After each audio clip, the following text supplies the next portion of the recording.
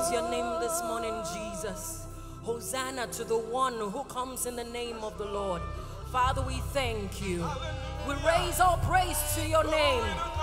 Thank you, Jesus. Hallelujah.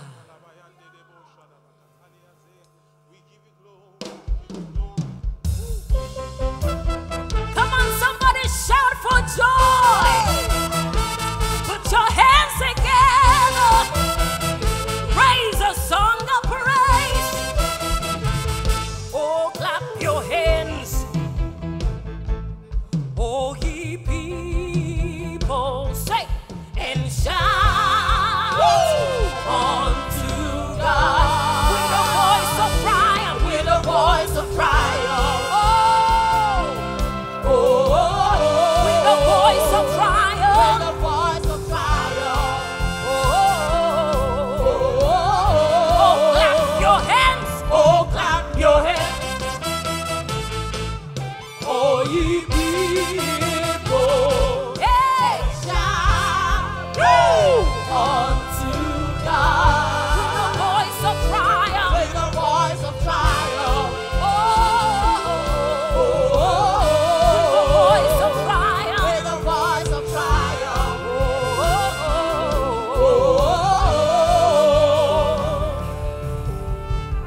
You are the everlasting God.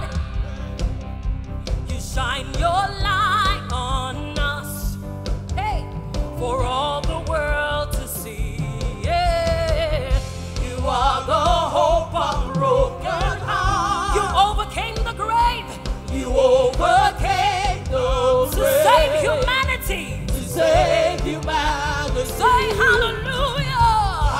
Hallelujah.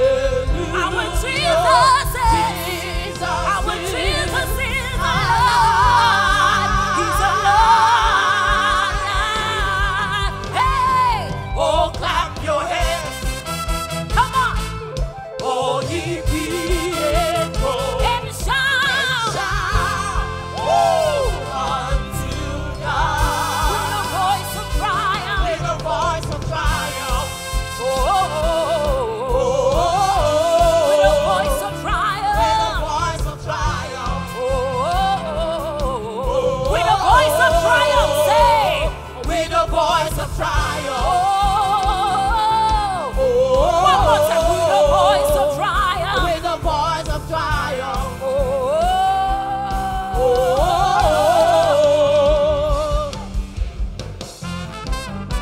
Hey, celebrate, Jesus, celebrate. Come on, get up on your feet and dance. Celebrate, celebrate. Celebrate, Jesus, celebrate. Hey, celebrate, Jesus, celebrate. And He is risen. He is risen, and He lives, forevermore. He is risen.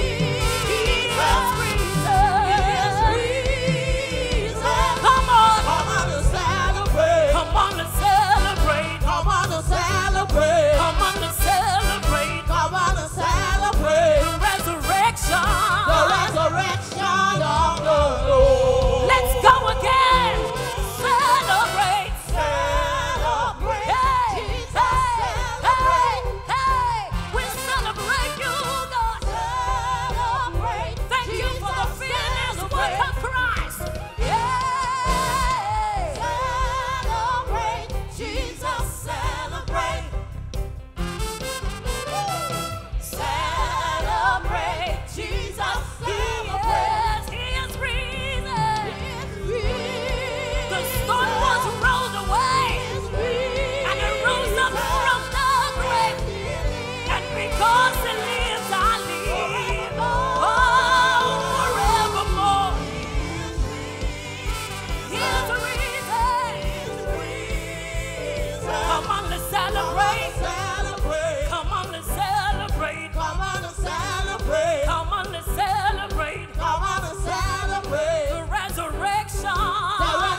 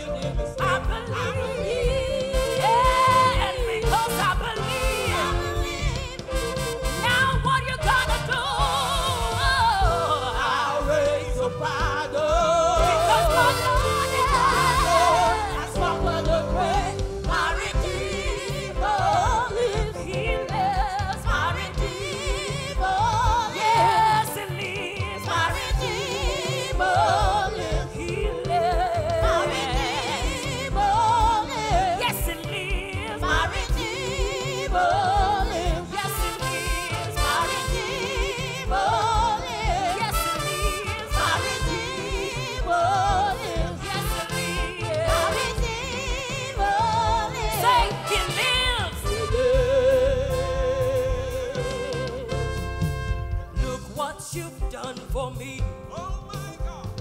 Your blood has set me free. Jesus, my Lord, look what you've done for me. Hey, help me, somebody. I haven't been the same ever since the day I called your name, Yahweh. Yahweh, Yahweh, Look what you've look done. what you've done for me. Hey, look what you've done for me. Look what you've done for me. Your blood has set me free. Your blood has set me free. Jesus, my Lord. Jesus, my Lord, Look what you've look done. what you've done for me. Hey, hey, hey, hey. I haven't been the same, Lord. I haven't been the Since the same. day I called you my Lord. Since the day I called your name. Yahweh. Yahweh, Yahweh, Look what you've done. Look what you've done. Look what you've done. What can look what you've I? done for me.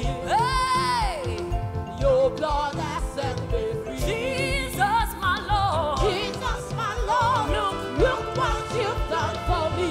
I haven't been the same again. I haven't been the same Ever since the day. since the day I called your name. Yahweh.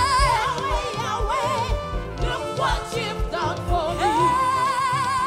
Hey, what can I Do do for you? for you, My Lord. my Lord. I want you to know. I want you to know my heart is yours. It's not a question. It's not a question of what you Do for me. do for What me. can I do? What can I do?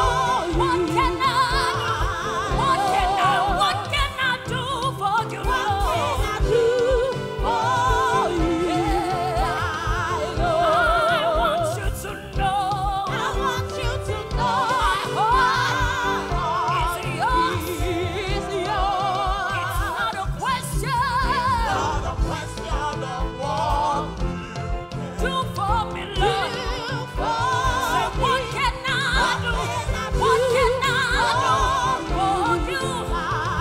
What can I do, Lord? What can I do For for you, you, my my Lord? I Lord? want you to know. I want you to know My heart is yours, Lord. is yours. It's not a question.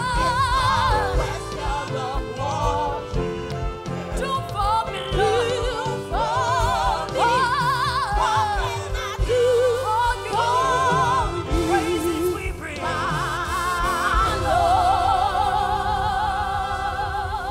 Lord. Yay! Praises we give to you. Our hearts we bring to you. Yes, honor we bring to you. We sing Hosanna, Hosanna, Hosanna to the one who sits on the throne, to the Lamb of God who reigns forever. Hosanna, Hosanna, Hosanna. Let our King be lifted high. Let our King be lifted high. Let our King be lifted high. Hosanna.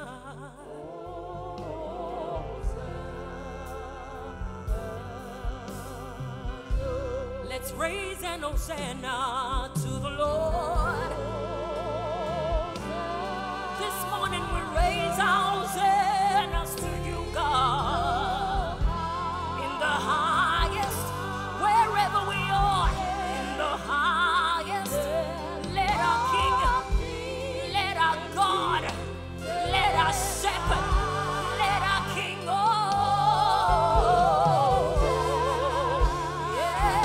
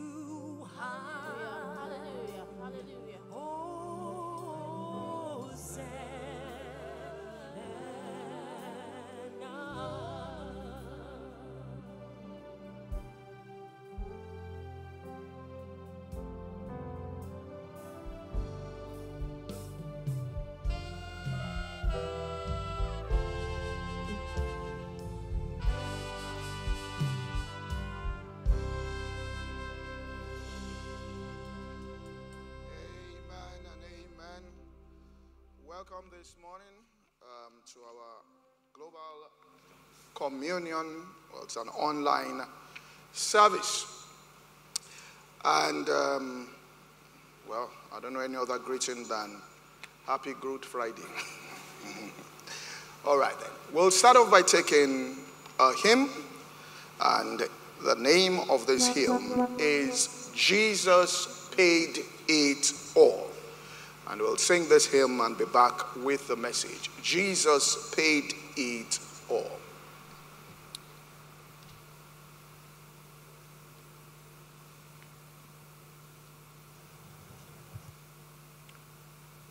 All right. You can put the hymn up for us to sing now.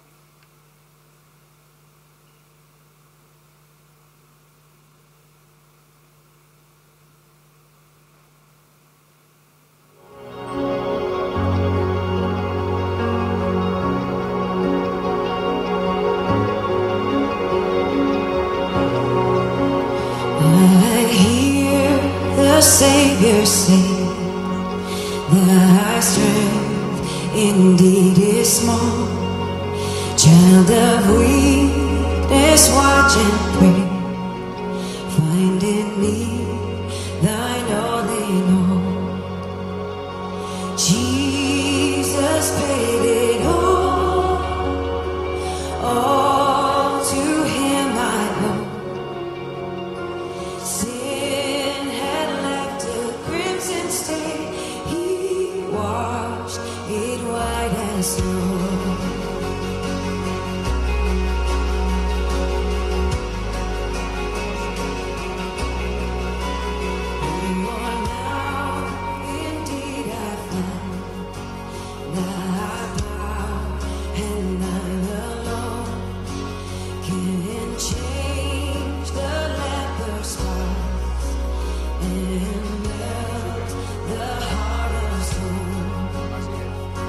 Jesus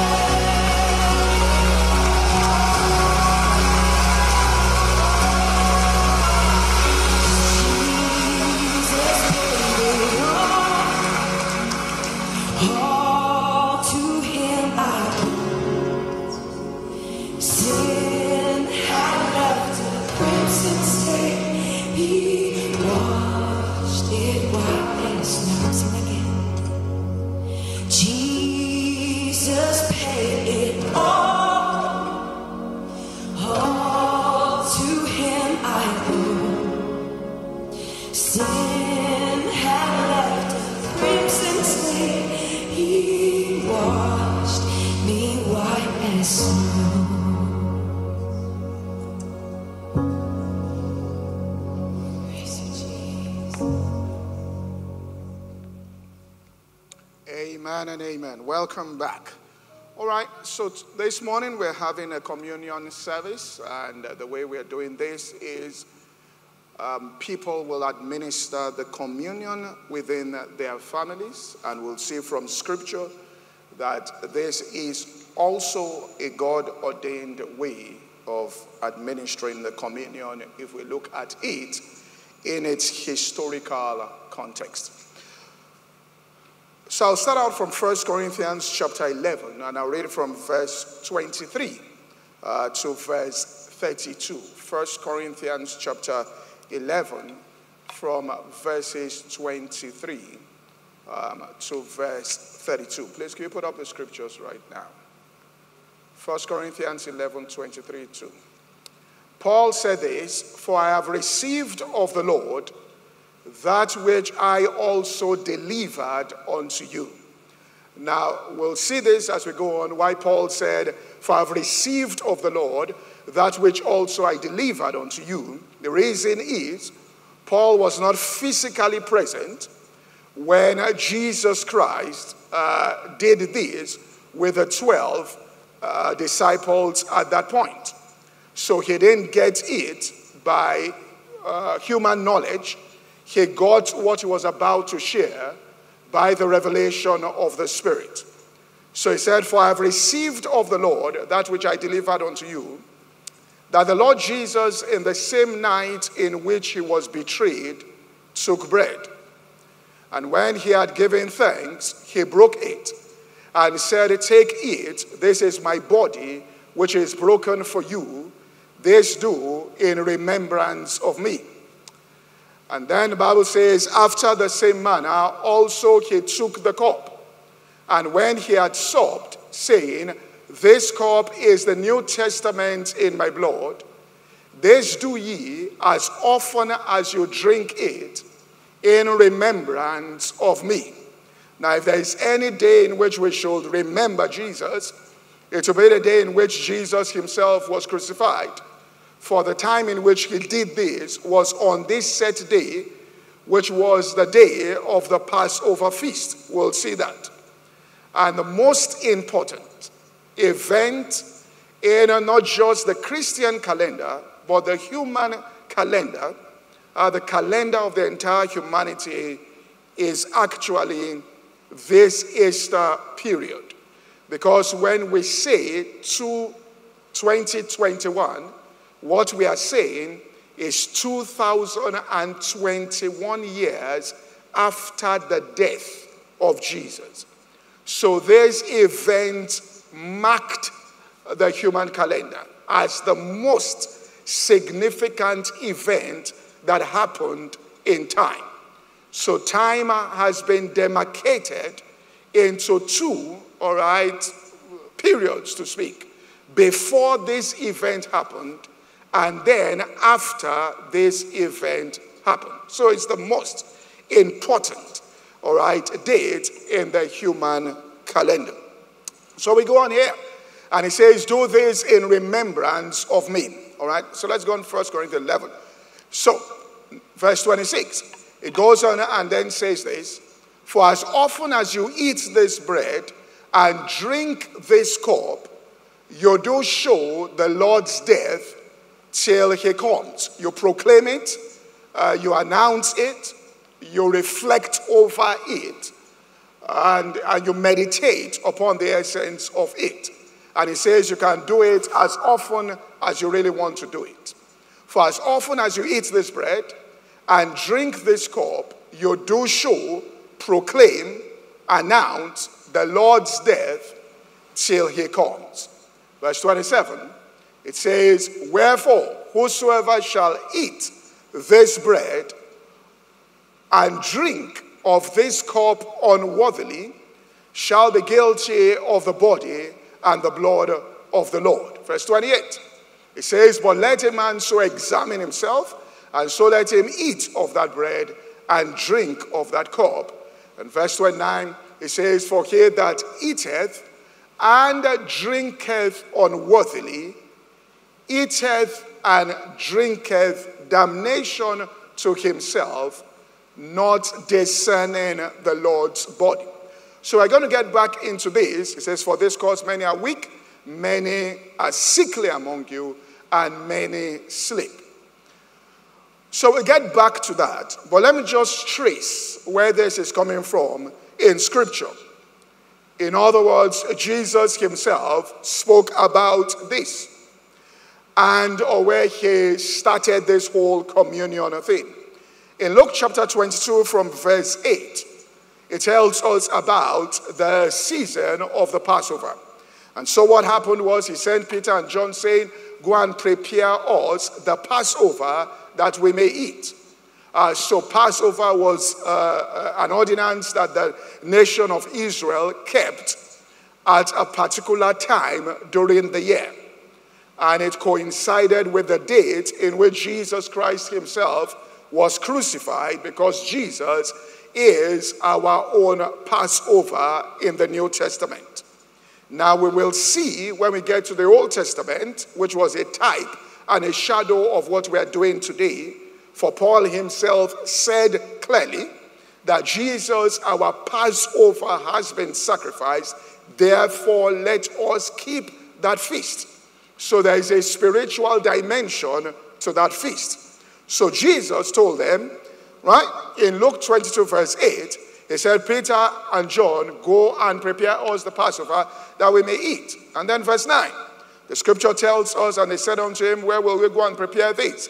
Verse 10, it tells us, he said, behold, when you enter into a city, you will meet a man there bearing a pitcher of water. Follow him to his house where he enters in. Verse 11, the scripture said, and you shall say unto him, good man of the house, the master saith unto thee, where is thy guest chamber, where I shall eat the Passover with my disciples? So verse 12, and he shall show you a large upper room furnished. There make ready. In other words, he will show you the upper room, get it ready for the Passover. And they went and found as he had said unto them, and they made ready the Passover. And then verse 14, it says, and when the hour was come, he sat down. Now Jesus, picture this in your mind now. The place is prepared. Meditation is about building word pictures. So you picture that he sits down with his 12 disciples. Let's go on. To keep the Passover, which was a Jewish ordinance. We'll see this. The Bible says, and he said unto them, with desire I have desired to eat this Passover with you before I suffer. Verse 16, for I say unto you, I will not anymore eat thereof until it be fulfilled in the kingdom of God. So Jesus was saying, what we are doing here is going to be fulfilled in the kingdom of God. And when it's fulfilled, then we will do something then. Verse 17, it says, and he took the cup and gave thanks. And he said, take. Now, this wasn't what you do in the Jewish Passover. All right, we'll see that it wasn't about taking a cup and then giving thanks and then take this and divide it among yourselves. And then the next thing, verse 18, he went on and said, for I say unto you, I will not drink of the fruit of the vine until the kingdom of God is come. Now, verse 19, it tells us, and he took bread and gave thanks and broke it and gave it to them, saying, this is my body, which is given for you. You do this in remembrance of me. And this is what Paul was speaking about, that the night in which he was betrayed, he took the cup and he took the bread, he broke the bread and said, this is my body that is broken for you, and took the cup and talked about his blood that was shed for them. So let's read on here. And so he went on and said, likewise also after the cup, saying, this cup is the New Testament. So he started talking about the New Testament. This is not how they used to keep the Passover. We'll see how they kept the Passover. You will eat with the unleavened bread, dry herbs, bitter stuff. There's a meal that they prepare. It is not what he was talking about here. So this, all right, it was showing them something, a spiritual significance of that particular feast. He said, this is the New Testament in my blood, which is shed for you. Verse 21, but behold, the hand of him that betrayed me is with me on the table. Now remember what Paul said. The night in which he was betrayed, he took bread and broke it. So the breaking of the bread was actually about the breaking of his body as a result of betrayal. Now, put that in your mind. In other words, betrayal of a trust invested in you causes a division, right, inside the body. Now, go to the next one. Put up the verse again. All right, let's see this. But behold, verse 21, it says, behold, the hand of him that betrayeth me is with me on this table. Verse 22. And then he goes on and says, and truly the Son of Man goeth, as it was determined, but woe to that man by whom, it says, he is betrayed. And then next verse, and they began to inquire among themselves which of them should do this thing. And then verse 24, and there was also strife. Now strife also was there among them, which should be accounted greatest. In other words, strive to be the Lord, to be the most prominent, to have preeminence over every other person. And there was also strife among them.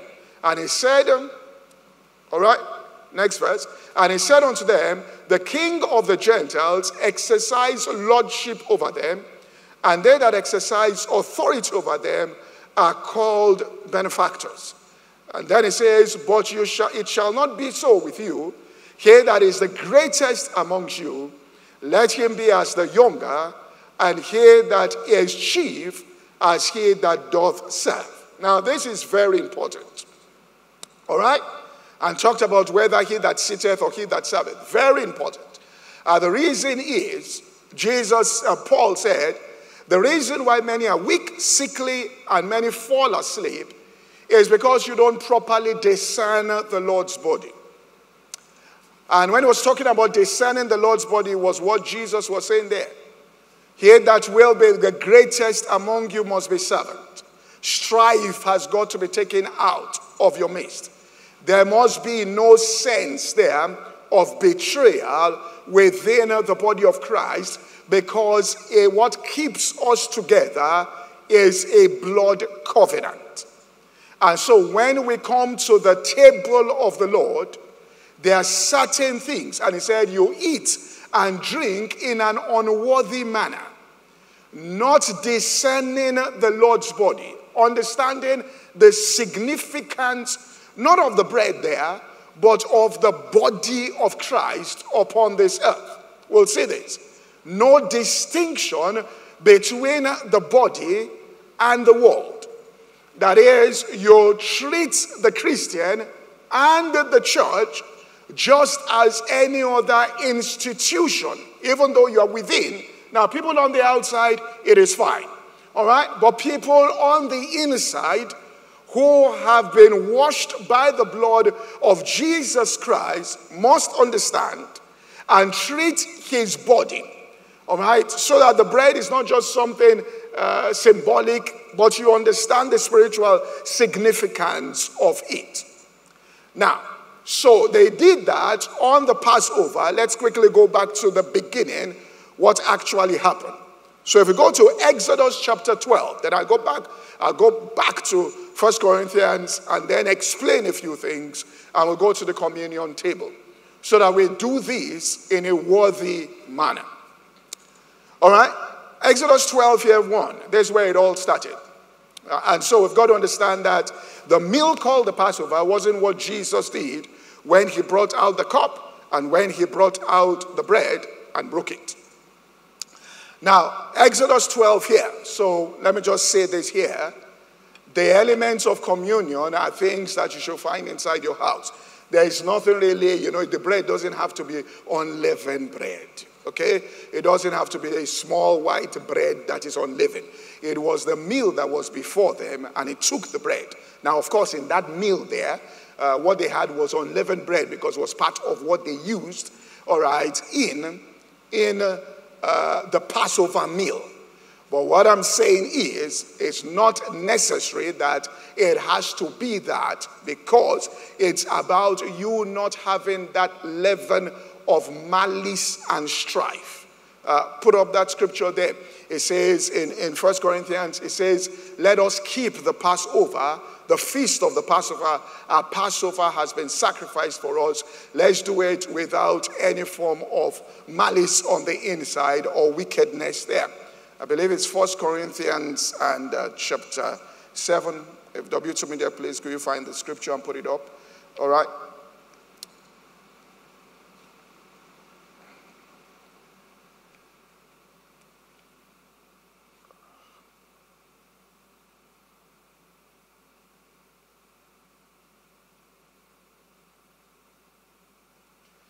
Right. If you can't do it, I'll just do it from here and read it out from here. So in 1 Corinthians here, it tells us, chapter 5, it says, verse 7, 1 Corinthians 5:7. It says, purge out therefore the old leaven, that you may be a new lump, as you are unleavened. For even Christ our Passover is sacrificed for us. Therefore let us keep the feast, not with the old leaven, neither with the leaven of malice and wickedness, but with the unleavened bread of sincerity and truth. So if a person has malice and wickedness in their heart towards their brother, and they are eating unleavened bread, they are doing it in an unworthy manner, not discerning the Lord's body. So when we speak about eating it, the unleavened bread, is talking about the state of your heart. That you come before the table of the Lord and understand the gravity of this and the state of your heart. That you understand about service and what brings about strife among people is when people want to have preeminence over others. The Bible talks about vain glorying. When you want what is called self-exaltation and you want to dominate other people, then strife comes in your heart. But if you are going to be the servant there, so the point is not the state of the physical bread you are eating or partaking of. The point is the state of your heart and how you discern the Lord's body on the earth. And as we get into it and close, I'll say some strong things about this, particularly, all right, today to this generation, because there is not that sacredness of the Lord's body, the discerning. And we'll see the Greek word for discerning, all right, and you see what Paul was saying here. So quickly, let's look at Exodus chapter 12 here, verses 1 to 14. Exodus 12. So this is where it came from, and this is why Jesus called them together for the Passover. Exodus 12, 1 to 14. And the Lord spake unto Moses and Aaron in the land of Egypt, saying, this month shall be unto you the beginning of months. It shall be the first month of the year to you. And then verse 3, quickly. Speak ye unto the congregation of Israel, saying, in the 10th day of this month you shall take to them every man a lamb according to the house of their fathers, a lamb for a house. So a lamb was to be taken for every house.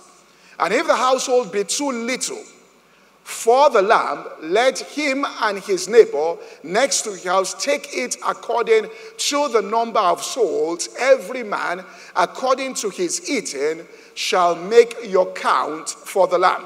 Verse 5. Your lamb shall be without blemish, a male, all right, of the first year.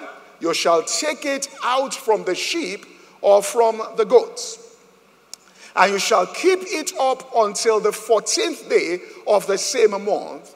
And the whole assembly of the congregation of Israel shall kill it in the evening. Verse 7. And they shall take off the blood and strike it on the two doorposts and on the upper doorpost of the houses, wherein they shall eat it. So the blood was to be placed on the doorpost, the flesh was to be eaten. All right? They were to eat it. Now, next verse. And they shall eat the flesh in that night. So they were to eat the flesh, roast with fire, and unleavened bread, and with bitter herbs shall they eat. So this meal here, which means roasted goat or sheep there, unleavened bread, and bitter herbs constituted the meal called the Passover that the nation of Israel used to celebrate every year with, and families will come ceremoniously to eat this. That's what Jesus was doing there, but he changed it. Verse 9, it says, eat not of it raw or sodden at all with water, but roast with fire, his heads with his legs, with the pertinence thereof. And then verse 10, and you shall let nothing of it remain till morning. So eat everything, and that which remaineth it until morning shall be burnt with fire. Verse 11, it says, and thus shall you eat it with your loins gathered, your shoes on your feet, your staff in your hands, and you shall eat it in haste, for it's the Lord's Passover. Now what did it mean? For I will pass through the land of Egypt this night, and I will smite the firstborn in the land of Egypt, both man and beast, and against all the gods of Egypt will I execute judgment. I am the Lord. Verse 13, and the blood shall be to you for a token upon the houses where you are. When I see the blood, in other words, not when you kill the lamb, but when I see the blood. So if the lamb was killed, and the blood was not applied to the doorpost, the angel of death could come in, even though the lamb was killed. In other words, Jesus was sacrificed for us, but it is not enough because he has died as a propitiation for the sins of the whole world. The people that get saved are those who apply the blood to their doorpost. Because he didn't say, when you sacrifice the lamb, he said, when I see the blood, I shall pass over you. So anywhere the blood was not applied, that family, that house, could be considered as a heathen house, and the angel of death could go in. So it's imperative that not only, and you follow instructions with God, not only, all right, was the lamb to be shed, the blood had to be applied, all right, so that they could be saved. Okay, so let's go back.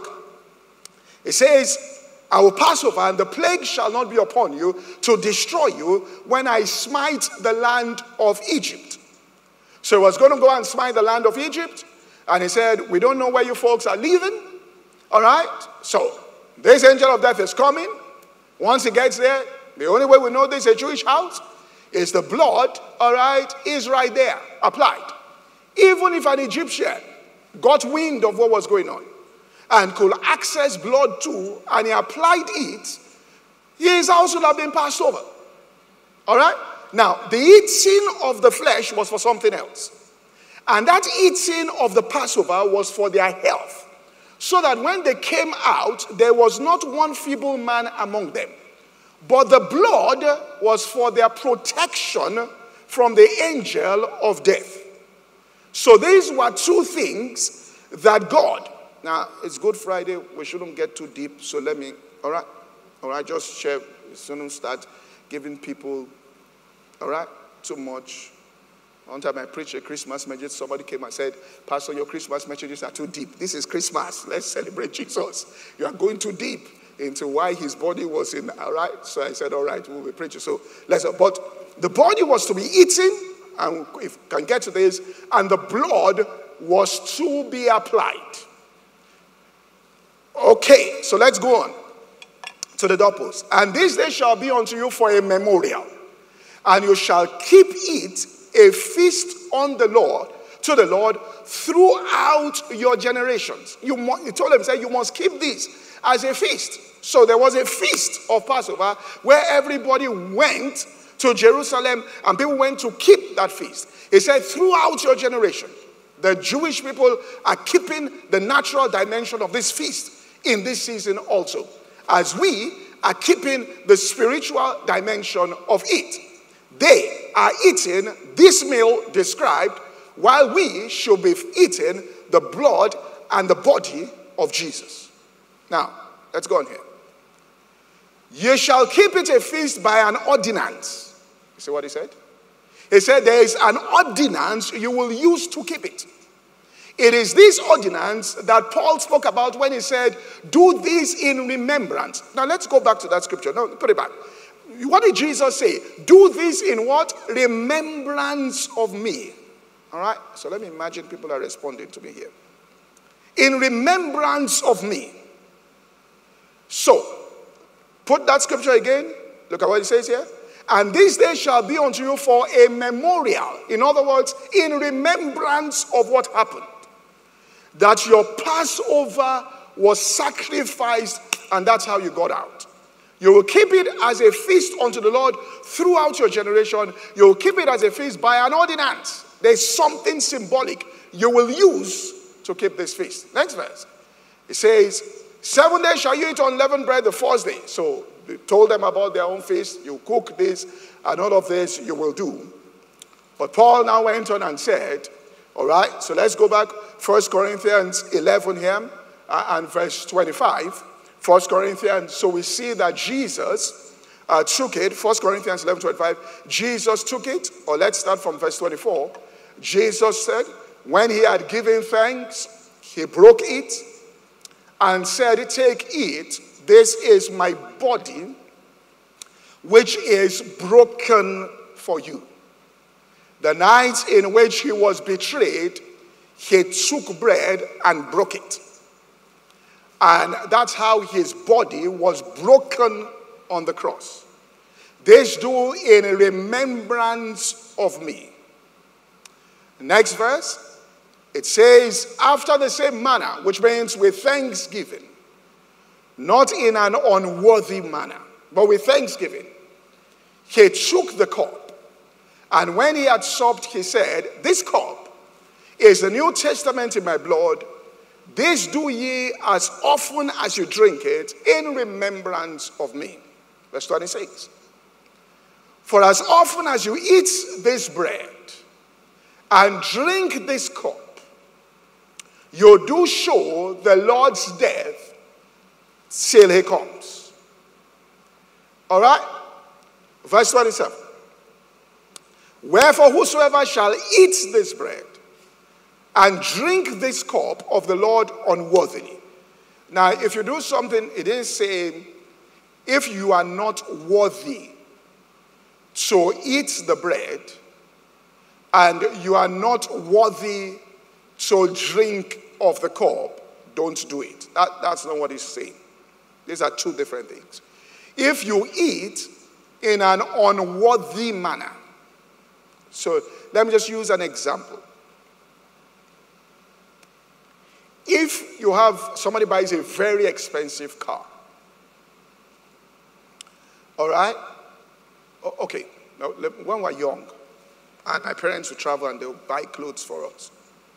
So sometimes my mother would come into the room and you throw clothes everywhere. And she says, you folks, you know how much it costs to buy these things. When we see you, the way you throw these things, and you consider the amount you spent in foreign exchange, all right? She wasn't saying that we were unworthy to wear the clothes. She was saying we were treating them in an unworthy way. These are two different things. You are not talking about whether the person is qualified to eat. You are talking about the way the person is eating of something they are qualified to. All right? So, what he's talking about is you do it in an unworthily, which means, you know, somebody comes and you look at it and say, do you know how much it costs? All right, do you know the price that was paid? I mean, we sang that hymn. Jesus paid it all. Now, I'll describe the price that Jesus paid. He said, you are eating and drinking this thing unworthily. Now, how are you eating and drinking unworthily? He said, you are not discerning the Lord's body. Put it back. Let's see this. Put it back quickly. Wherefore whoso eateth this bread and drinketh of this cup unworthily shall be guilty of the body and the blood of the Lord. Verse 28. But let a man examine himself, which means your approach to this thing. And so let him eat. He didn't say don't eat. He said eat, but examine yourself. And drink of that cup. For he that drinketh and eateth unworthily, without showing reverence and gravity, eateth and drinketh damnation or condemnation unto himself, not discerning the Lord's body. Now, he's not saying you are not discerning the bread. He's saying you are not discerning God's body, the body of Christ. All right? You are not discerning it. The word discernment there means there is no distinction. You have placed no distinction between the body of Christ and the world. That's what he said. In other words, there is no distinction between the body of Christ and the world. Now, so we'll say some strong things here. You have to have a distinction there between the body of Christ and the world. The way you go about things within the body of Christ is different from the way you go about things in the world. The way you handle so that you don't betray the body in your behavior. Because by doing that, you are betraying Jesus. It is his body. We agree that the body has its weaknesses, has its infirmities, but you don't betray the body of Christ as a collective institution. And you don't betray the body of Christ before the world as a collective institution. You protect the body of Christ. In other words, decisions that you're making and things you do, you should have the body, which means how will this thing... He says you are not discerning the Lord's body. For example, 1 John and says, examine yourself. Chapter 3 and verse 14. It says this. There's a distinction. 1 John 3:14. We know we have passed, remember, angel of death, from death to life because we love the brethren. We love the brethren. He that loveth not his brother abideth in death. So we have passed from death to life because we love the brethren. He that loveth not his brother. So he was talking about a distinction there between the body and the world. Because God makes that distinction. If you look at it there, he says in 1 Corinthians there, 11, let's look at verse 36. All right, 1 Corinthians 11, you see there's a distinction. 1 Corinthians 11, all right, verse 34. Let's go to 34. Verse 34, quickly. Okay, verse 36.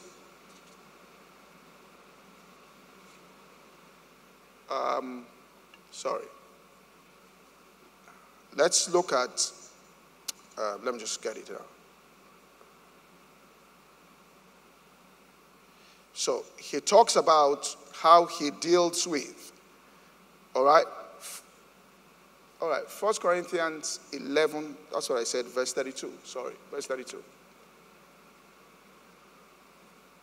All right, let's start from verse 30. Now, for this cause many are weak, sickly among you, and many sleep. The word makes me physically are weak, your body physically are sick, and die prematurely. All right? So what the body that they ate, the blood was to protect them from the angel of death. The body that the lamb they ate was for their body. For this cause many. All right? Verse 31. For if we will judge ourselves, we will not be judged. Verse 32. But when we are judged, we are chastened of the Lord, that we should not be condemned with the world. So God chastens his people so that they are not condemned. So there is a distinction between. And if you read the letters of Paul, he places that distinction there. Galatians chapter 6 and verse 10. Galatians 6 and verse 10. Hear what it says.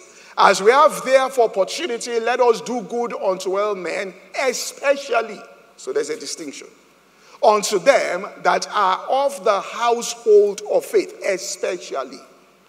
In other words, if it is in terms of your benevolence here, the body of Christ gets priority. All right? Priority. So, the truth about the matter is, for example, let's say during COVID pandemic, where people, were in need of physical things, where there was a lockdown and palliatives. If a church decided they were going to do palliatives, the only way it will be acceptable in the eyes of God is that you, first of all, every member of your church must have food on their table before you go and start saying you are feeding the world. If you go and start saying you are feeding the world without feeding every person inside first. Now, if you don't have the resources to do that, then that's it. But you cannot. It's just like, that's why the scripture says that a man who will not take care of his own, all right? It tells us that that man has denied the faith and is worse. In other words, you see the body of Christ as that house, as your family. And that's the first thing. Now, after you have done that, you can now, a man won't provide for his own, especially those he has denied and is worse than an infidel. So there is a pattern there of discerning the Lord's body. That's the Lord's body gets priority here because we're a body here. Okay? You see your brother sin a sin that be not unto death, you ask life for him. That you are discerning the Lord's body. You pray that life comes in. You understand the dangers of strife within a body. You discern the body. You understand that the death of Jesus was because of this idea that I must, and that's the same thing that was, all right, in Lucifer. I want to be like the Most High above the stars of God. So you discern the Lord's body. Finally, let me just say this, and this one is quite strong. It says in 1 Corinthians 6, verse 1 to 8, this is part of discerning the Lord's body. Now just hear what Paul said here. 1 Corinthians 6, 1 to 8. All right? Dare any of you having a matter against another, this is the same Corinthians, it's the same book, go to the law before the unjust and not before the saints. Verse 2. Do you not know that the saints shall judge the world, and if the world shall be judged by you, are you unworthy to judge the smallest matters? Know ye not that we shall judge angels? How much more things that pertain to this life? If then you have judgment of things pertaining to this life, set them to judge who are least esteemed in the church. I speak to your shame. Is it not so that there is not a wise man amongst you? No, not one that shall be able to judge between his brethren. But brother goeth to law with brother, and that before unbelievers. In other words, there is an issue between two brothers inside a church. And he says you don't distinguish the body of Christ from the world. Look, God is a judge. God is not just everything, just let's show mercy. Or else people won't learn things. You can't have mercy without judgment first. God, when you say you're merciful, it means something that should pertain to somebody, person. Now, God is a judge, and he has his judicial system within the body. And what you have got to do is to follow the judicial system inside the body. In other words, what Paul is saying here is somebody offended somebody. The scripture says, go to meet that person and talk to that person about it. If this person says, then go and look for somebody inside the body, 2 or 3. They go, which are like elders, people there, and call this person and warn this person and bring this person, all right, there. Now, what people do now is they don't even discern the Lord's body, which means that it's almost like Matters happen in the church, you don't even think about telling anybody. You just say, let's go to social media and settle this matter on Twitter. That's not discerning the Lord's body. It's not. All right? Then he says, if the entire church sits and says what you did is wrong, and they tell somebody, and that you have to make amends for what you are doing, and the person refuses, then he says treat that person as a heathen. In other words, the blood covering over that person is removed. That person, that's what Paul was talking about. Paul didn't say that there's no judgment. He said that there's a process to it. The blood covering is removed. That's what he did to that brother. When he said that, look, you are doing this thing, a little leaven the entire lump, which means that in a very careless, braggadocious way, and you are destroying the body of Christ within that community. In other words, it's not just a flaw in a mistake. He was doing it without any regard for the body of Christ, bringing the body of Christ in disrepute by his actions, and he continued blatantly to do it. So there's a way in which God himself deals. He said, defraud not one another, brethren, for God is an avenger of such. It's in the Bible. So God has his judicial system within the body. And that's why inside the body, when we begin to learn things, then we have institutions inside the body that will strengthen the body and protect. And it says, so God does chastisement to the individual, such that that individual there is not condemned with the world. So as we go to the communion table this morning, I want you to examine yourself and take this thing with the worth that is associated, which means the body of Christ. And understand that, look, things like cancer within the body is strife. I can't be in strife, all right, with any member of the body of Christ. I can't have my heart turned. I mean, there's nowhere the Bible says, even if you look at Paul's letters, where he talks about that the church is a perfect, the people that attend the church are perfect. The only letter where Paul did not correct an error was really to the church at Ephesus. Everywhere there were issues that he was responding to and dealing with. Right?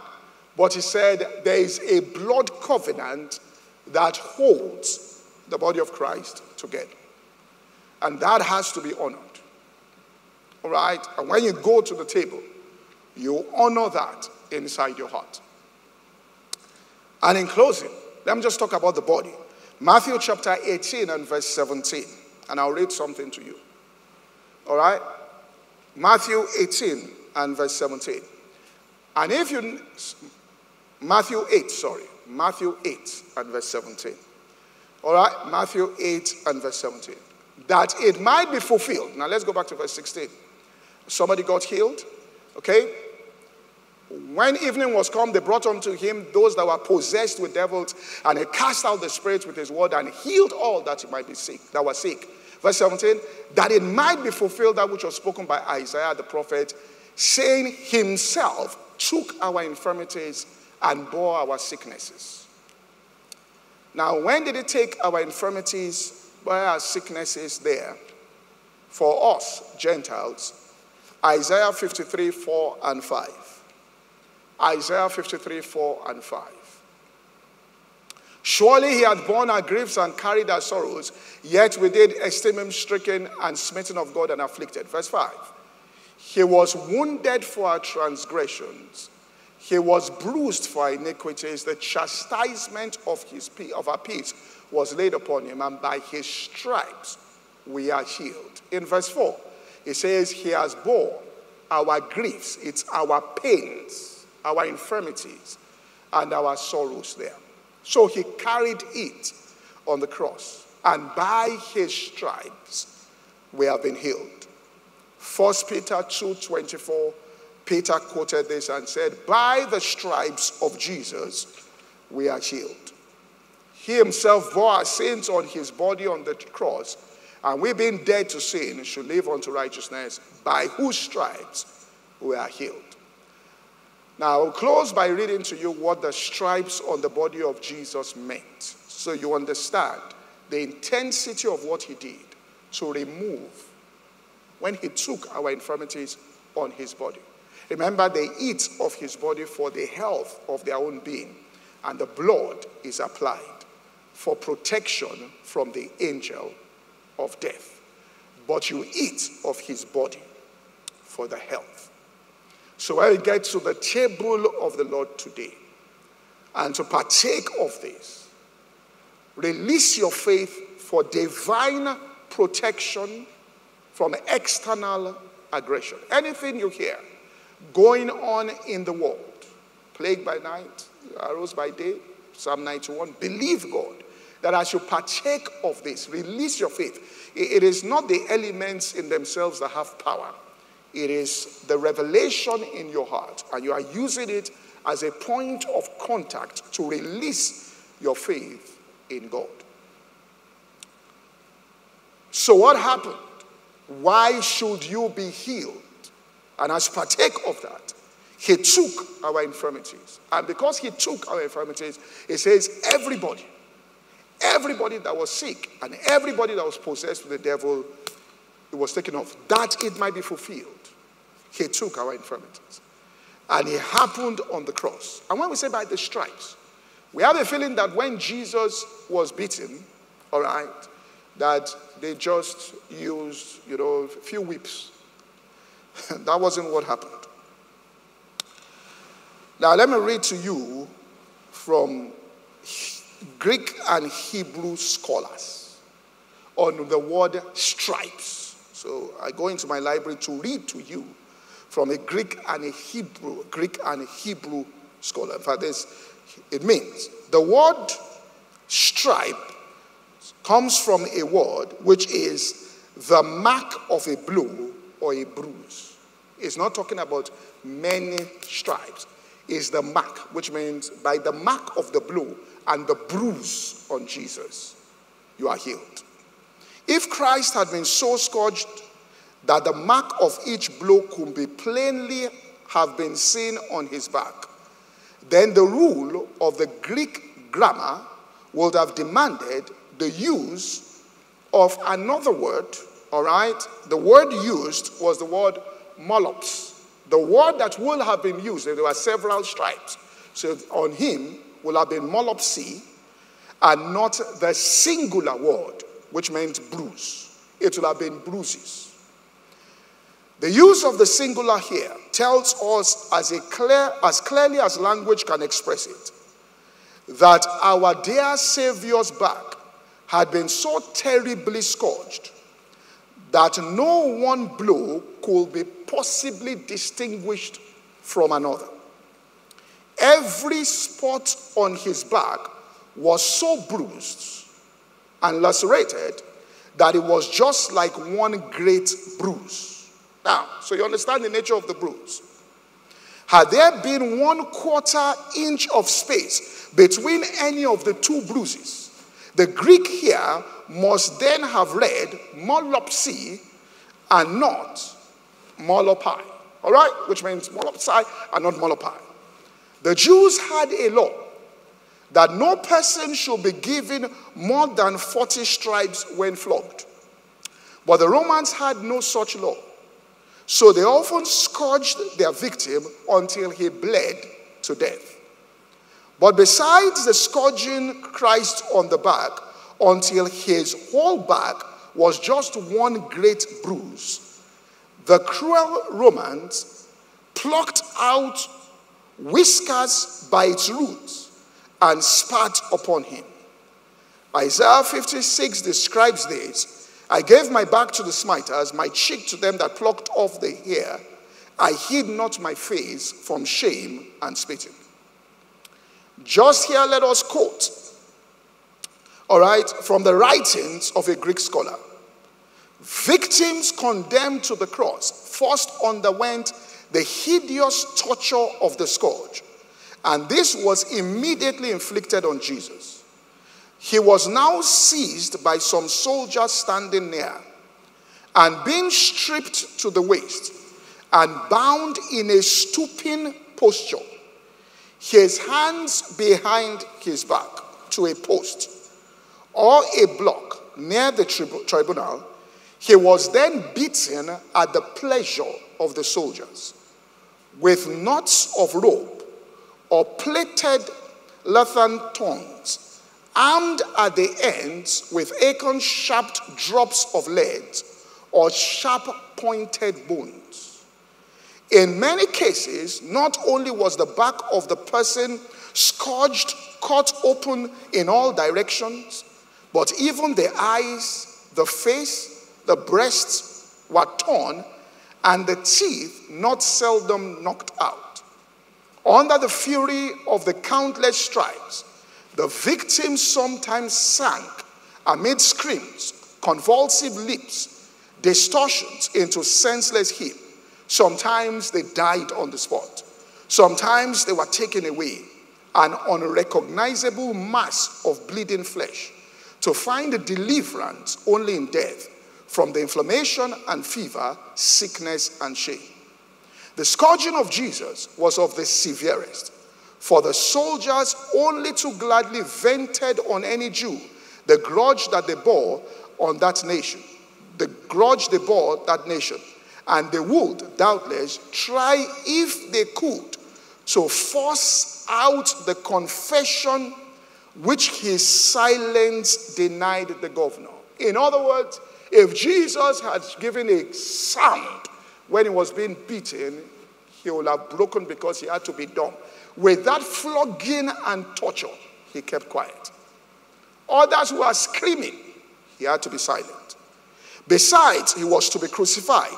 The harder the scourging, the less life there will be left to detain them afterwards on guard at the cross, which means you got to beat the person severely so by the time you hang him, he dies quickly so you can go home.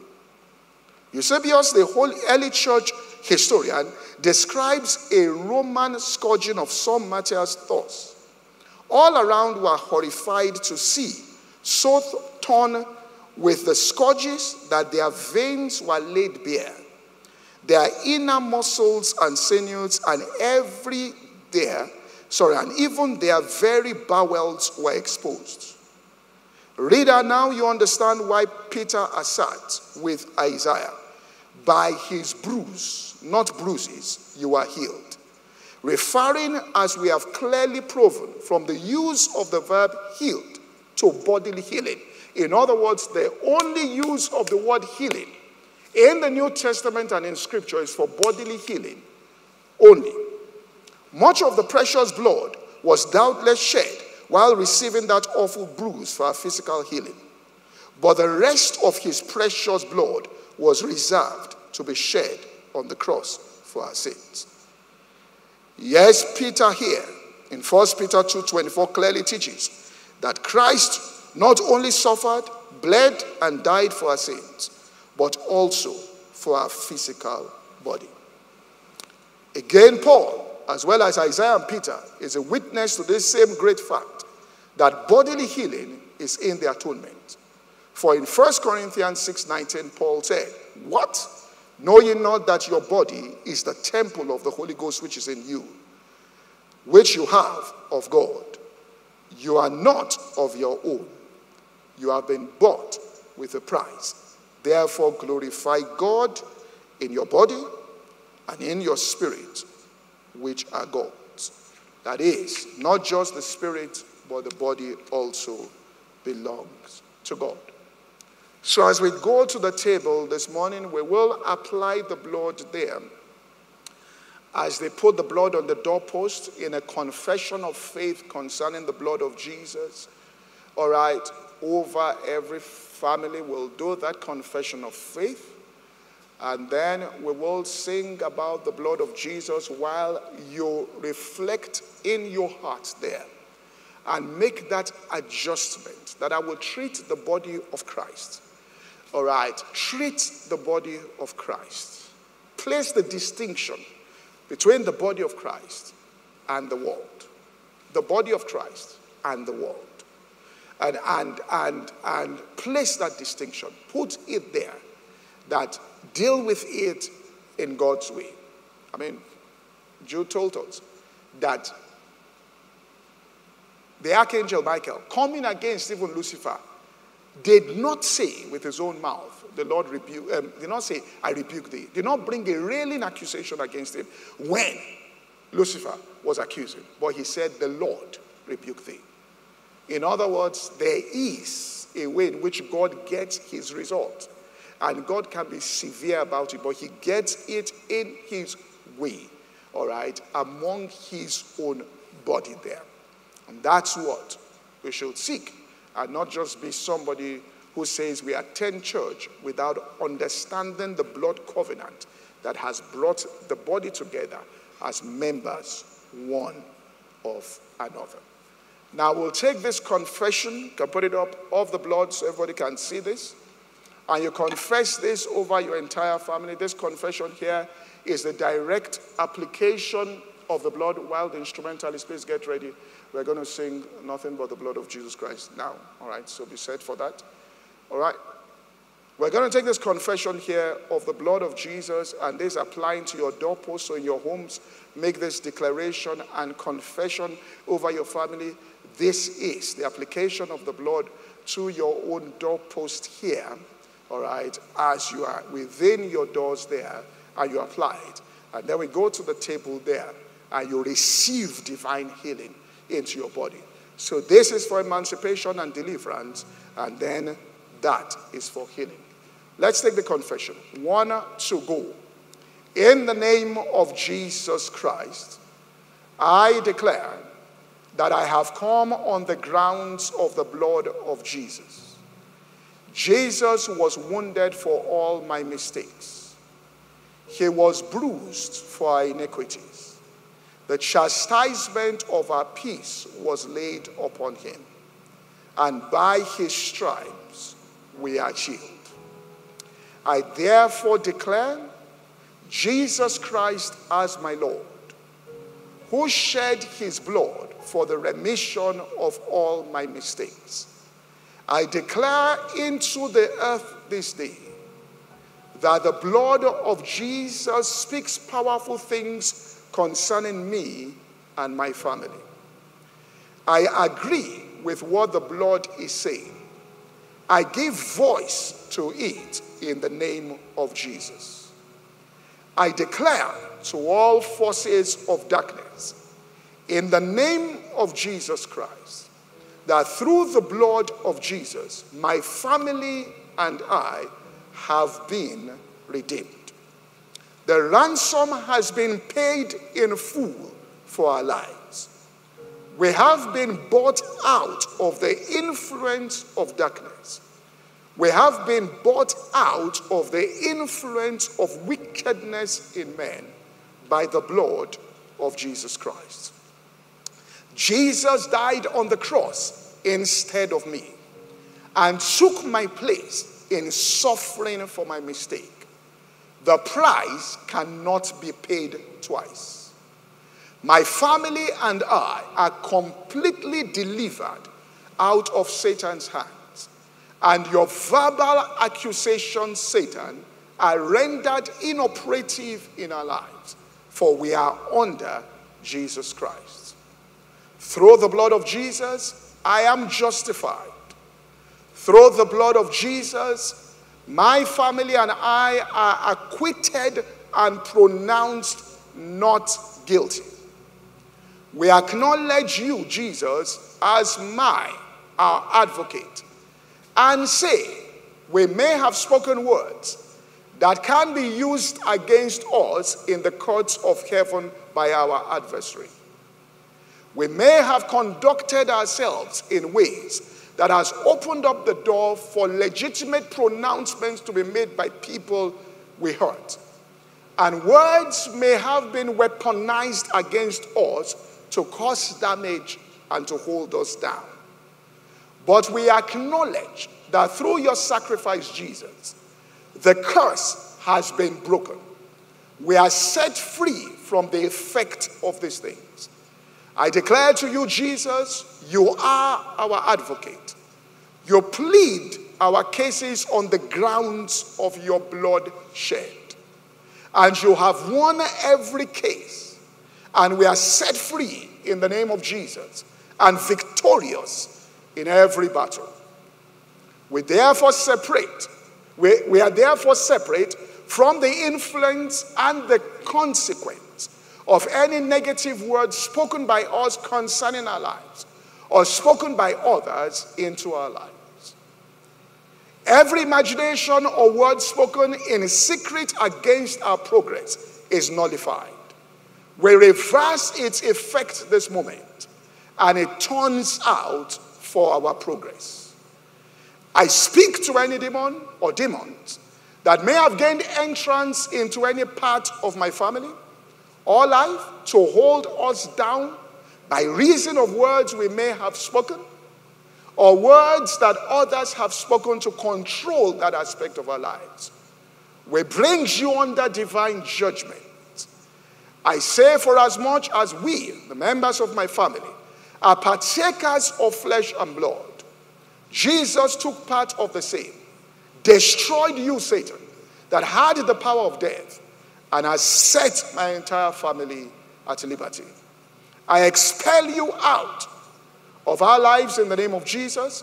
I cast you out of all my family's affairs, and I release angels this moment to minister to every single member of my family for growth, reproduction, protection, total health, prosperity, favor with men, and our supernatural rise in the name of Jesus.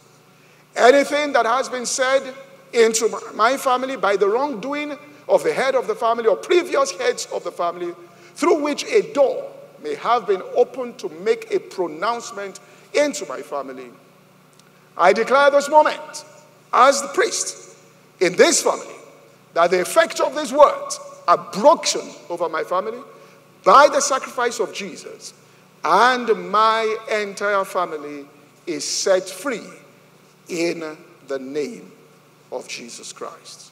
I stand on the blood of Jesus, and I renounce my rights to afflict any person who has offended me with words that will hurt or damage their lives. I forgive and release them in the name of Jesus Christ.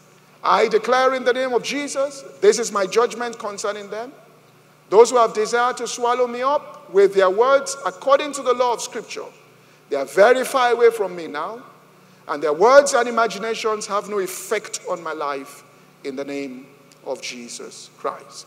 You have prepared a table before me in the presence of my enemies. You have anointed my head with oil. My cup runs over in spite of their presence, and I make satisfactory, unhindered progress in the mighty name of Jesus. Let's just take this song and hymn, Nothing But the Blood of Jesus Christ, and then we'll be back to administer the communion. Amen.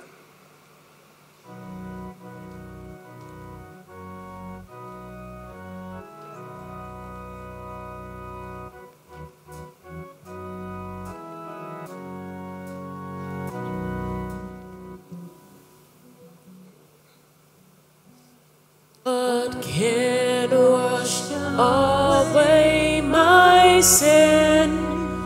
Nothing but the blood of Jesus. What can make me whole again? Nothing but the blood of Jesus. Oh, precious is the flow that makes me white as snow. No other fount I know, nothing but the blood of Jesus.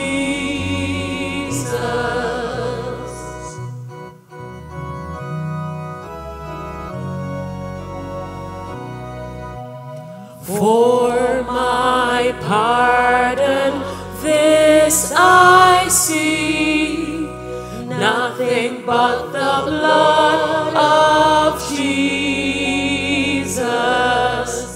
For my cleansing, this my plea, nothing but the blood of Jesus. Oh, precious is the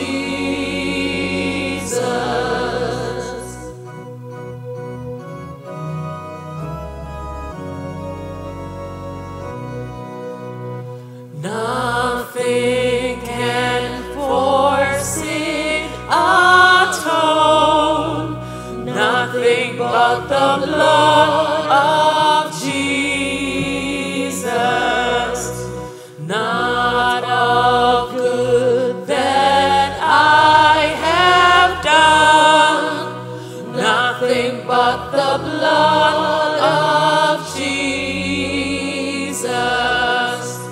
Oh, precious is the flow that makes me white as snow.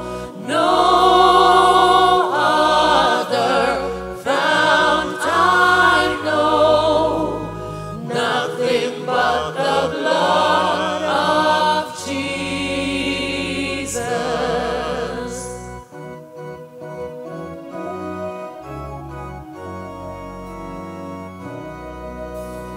This is all my hope and peace, nothing but the blood of Jesus. This is all my righteousness, nothing but the blood of Jesus. Oh, precious is the flow that makes me white as snow. No other fount I know, nothing but the blood of Jesus. Oh, precious is the flow that makes me white as snow. No other fount I know, nothing but the blood of Jesus.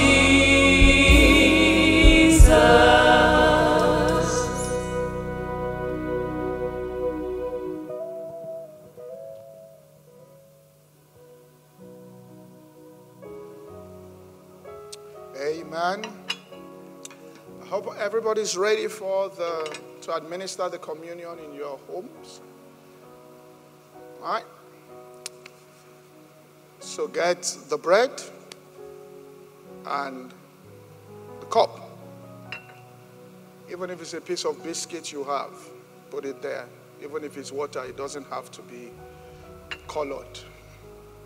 All right. Important thing is the state of your heart and whatever you have in your hands. Father, as you come before the table of the Lord Jesus, in the realm of the Spirit, He's seated with us right here as we partake of His body and drink of His blood. We do this in honor of the sacrifice of Jesus, your Lamb, that shed His blood and His body was bruised for our healing. His blood was shed for our cleansing, forgiveness, and protection. We release our faith this moment. Release it on the platform of the word we have just heard, and mix our faith with that word, that people under the sound of my voice, as they partake of your body this morning, afternoon or evening, wherever they are all over the world, that your healing power, the same that flows through Jesus, will permeate every cell within their body, drive out any demonic spirit, and bring wholeness from the crown of their head to the soles of their feet. They will be healed completely and have your strength within their body. As we partake of the blood also, Lord, complete cleansing wherever mistakes have been made, completely purged, that those things cannot be used by the accuser of the brethren against them on this earth again. We honor your body, we honor your blood.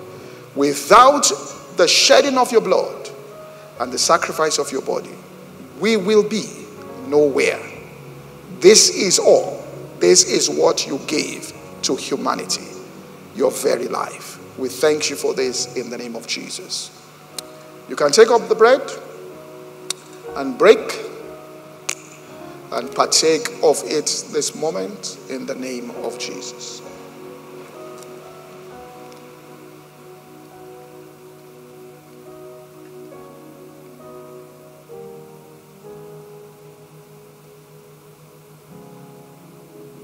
Same manner, with thanksgiving for the blood, and partake of it.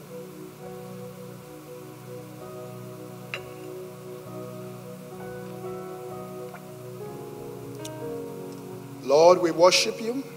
Thank you for every single person that has participated in this service. Wherever they are, in their homes, wherever they are, let an eternal seal be placed upon what has happened here, that the fruit of divine protection and healing rest upon their lives forever in the mighty name of Jesus Christ. God bless you all. Thank you. You can see several people are online watching from various parts. Just one announcement on Sunday. All right, our morning services will continue. In all, the centers are now 12 centers. On Easter morning, that's Sunday, we will be opening at the Palms. That's Genesis Cinemas at the Palms, which is, I think, is at Oni Road, the Palms. That's what we call ShopRite, the Palms Mall. They are at Genesis Cinema. You live around that area, all right, Victoria Island, all that area. You can go in there. A very sound lead pastor will be there and we'll have a wonderful Easter service. The service there will be at 7:45 a.m. and also at Abule Egba.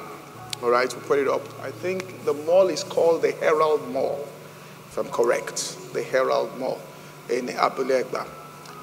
It's a very, very beautiful place. Cinema House, very, very beautiful place where we'll be opening services. In all the other 10 centers, there'll be 2 services tomorrow morning. 2 services in all the other centers. That's Igomo, Yaba, the Lekki Center, Songo Tedo, Maryland, Isolo, Igondo, Ikeja, Ikorudum, and one more, Festac. Thank you. All right? Festac. So in those 12 centers, we will be having services. The 2 centers at the Palms and also at Abulegba, 7:45 a.m. God bless you all and have a wonderful Easter celebration. Don't forget, 5 o'clock, I almost forgot this, on Sunday, right here at Igomo, we'll be having a worship, all right, session, a festival there to celebrate the resurrection of Jesus Christ. We'll have Pastor Nathaniel Bassi, we'll have Minister Dunsi Oyenko, we'll have physically here, I will have virtually coming up live will be Don Wen and Phil, all right, Thompson, and he will be singing God Has Rescued, all right, my life. All right, then. God bless you all. Thank you for watching, all right, and see you on Sunday.